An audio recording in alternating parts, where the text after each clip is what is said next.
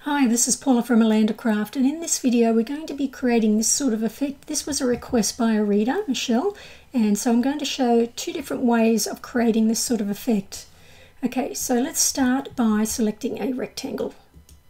So I'll select a square actually, and then I'm going to stretch it out to form a rectangle, and you can resize this however you like. So I'll just go with something like that there. Then I need the text, so I'll come over to the text option, click on it, and then click on the canvas and type in my text. So that's Austin, and that's the name of my nephew. So I'm just going to click there and stretch it out from the corner to make it the size I want. So I'm just going to line it up visually here. Now you could center it using the centering options, but I'm just going to place it how I think it would look the best. Okay, so that's something like that. Okay, so now what we want to do is highlight both of these things. So I'm going to click and drag from the corner just to select everything, and then right click and select the duplicate option. Okay, so now we've got two versions of this. So I'll drag that one down and we'll work with this top one. So what we want to do now is click and drag to highlight that top one and come over to the edit menu here, click on that. And we want to come down to process overlap, and the option we want here is the remove overlap, the third one over.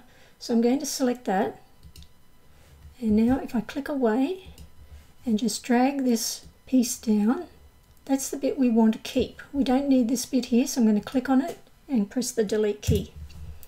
Okay, so that's the bottom part of our text here. Now we need the top part of the text. So with this version down here, I'm going to click and drag to highlight it all. Just move it up a bit. So once it's all selected, coming down to process overlap again, and this time I'm going to select the divide option, which is the second one over. So click on that and click on the canvas. Okay, now I can drag that bottom part away. We don't need it because we've already got it up the top here. You notice that they're different, which is why I haven't used this version. You see the U here that's missing the parts of the text here, so that's why I haven't done it that way. So we delete this one, and we can delete all of the bottom parts. I'm just going to click, drag with my mouse so everything gets selected, and press the delete key. And you can see I've got some extra bits here, so I'm going to click on that, delete, click on that, delete. Alright, so we've got our text for the top, but these are all loose, right? So they're all on their own. So what we need to do is group them. So I'm just going to click, drag, and then group, and this will allow us to keep everything together so we can move them around in one piece. So that's the top of our text, that's the bottom of our text, so we can line them up now. The top part, I'm going to click on that and I'm going to fill it with the color, because you can see here when we come back to here, the top is black and the bottom part is black. The text is white here, but the top is black. So let's click on that, come over to properties from the menu option there, and then select the fill option, and I'm going to select black, click on there, and that's selected. And I'm going to do the same with the bottom, click there, fill, and select the black, and there you go. So that now is what we're seeing here. And what you do when you're cutting, you just separate these out. So you'd be cutting that and that on the same sort of black sort of fabric or whatever you might be using, paper stock, cardstock, vinyl, and that's what you'll be getting. Alright, so that's version 1. Okay, so let's take a look at version 2. So I'm going to come over back to the shapes again, choose a square and do the same thing. I'm going to create a rectangle, and then I'm going to type my text in. So I'll come over to the T and click on the screen and type in my word, and then click on it and drag from the corner to place it again.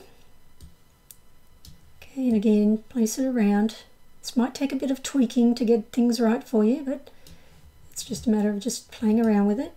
Okay, I've got it in the position I want, and again I'm going to duplicate it. So I'm going to highlight everything and right click and duplicate. So I've got two versions again. Okay, now with the first one here, I'm going to highlight everything, come back to edit, and this time I'm going to select weld. Okay, so now you can see in this version we get the top part of the text stays as the main piece, Okay, so but down here what we're going to do again is select everything, and for this we're going to click divide.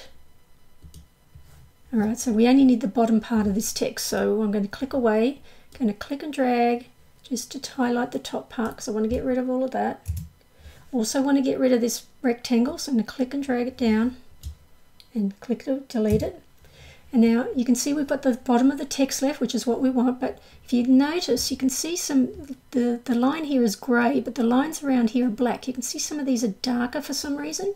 The reason why they're darker is because they've got double lines. If I click there and drag out, you can see how that's sort of a double sort of shape there. Doesn't need to be there. If I'm going to click there and drag it out, and click there and drag it out. So just be aware of that. You don't want these odd little bits sitting in there. Okay, now again I need to group all of this. So I'm going to click and drag to highlight everything. Then right click and group. Okay, so now what I'm going to do is I'm going to fill these with a colour. I'll fill this top one with black, so let's fill that top one with black, and then I'm going to fill this bottom one with white. Just close that, fill it with white. Okay, and then I'm going to drag this up over the top there, and there you go. So that achieves the same effect.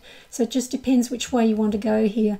So in this way you'll be getting this sort of as a cutting file, and then these bits here as their own sort of different, that'll be done on a different colour. You'd be cutting that out on white, and this one you'd be cutting out on black. So that, but it still achieves the same effect. So I hope you enjoyed that tutorial. Give us a thumbs up and subscribe to our channel. Thanks for watching.